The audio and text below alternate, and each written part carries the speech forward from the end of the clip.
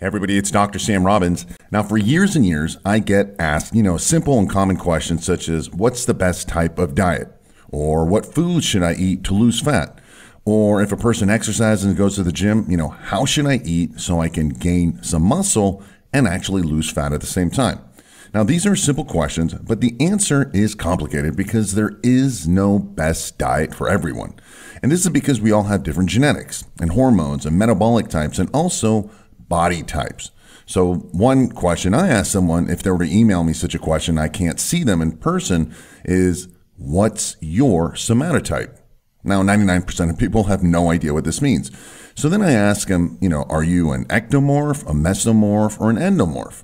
Still, most people, well over 90% still don't know the answer to this question. And it's a shame because it's a very important variable which can determine how much food you can or should eat, let alone the types of foods, and most importantly, the ratios of macronutrients, proteins, fats, and carbohydrates. And this is why some people do very well, for example, on a high-fat, low-carbohydrate diet, such as a ketogenic diet. They look and feel better, while someone else will have very little energy and actually lose lots of muscle, and thus they will actually do better on a higher carbohydrate diet and lower fat diet. So if you've had a hard time losing fat and or gaining muscle, or basically improving your body composition, then it may not be your fault.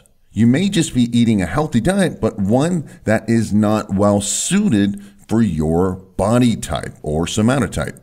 Because of this, I've created another short YouTube video about this topic that I want you to watch right now. You can click below this video in the description area and watch it right now. So go ahead and do this right now while it's fresh in your mind. I'll answer all the questions that you have about this. And if you have any questions about today's video, just please post it below in the comments section.